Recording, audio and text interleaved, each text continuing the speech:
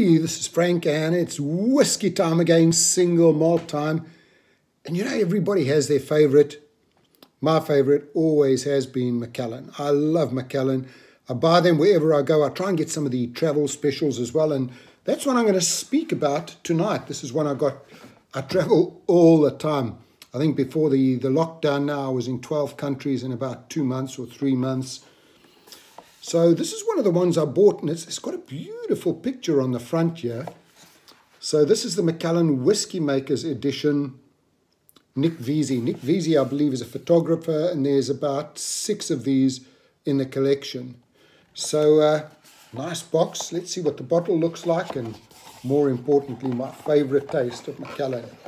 As you can see, I've been drinking this one. Nice color, sort of beautiful golden color you can see there. And again, I love that picture, very unusual over there, Macallan. And this one is about 42% proof. Last night was 60%. Man, oh man, that was something else. It burned down the throat. But this one I think might be a lot smoother. So let's taste it and see what we've got.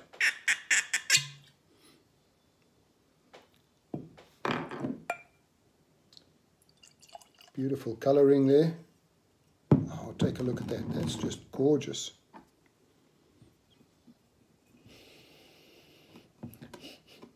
Oh, nice. Exciting. It's one of those where you can't wait to taste it. Fresh fruit.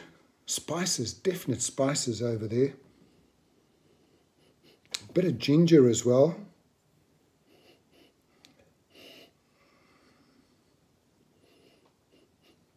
Toffee.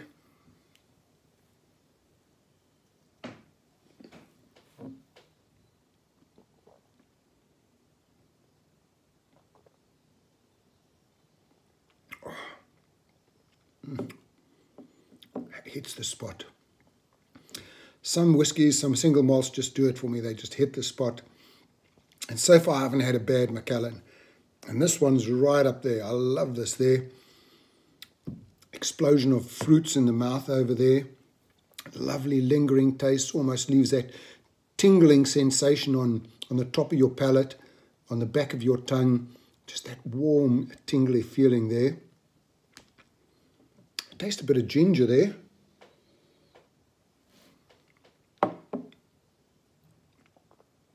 Orange, definitely some orange. Bit of chocolate. Spices coming through strongly. This is a real fantastic single malt. There's some real good ones, and this one is great.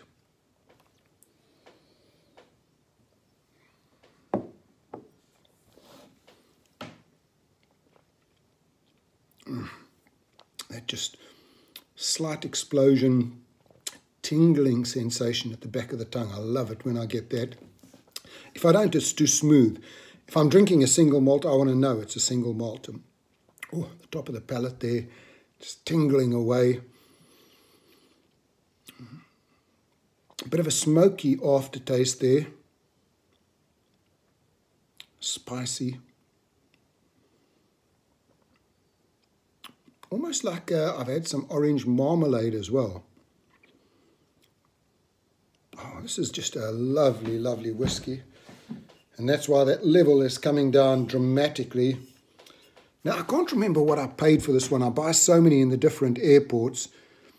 But I should imagine it must have been around 80 bucks.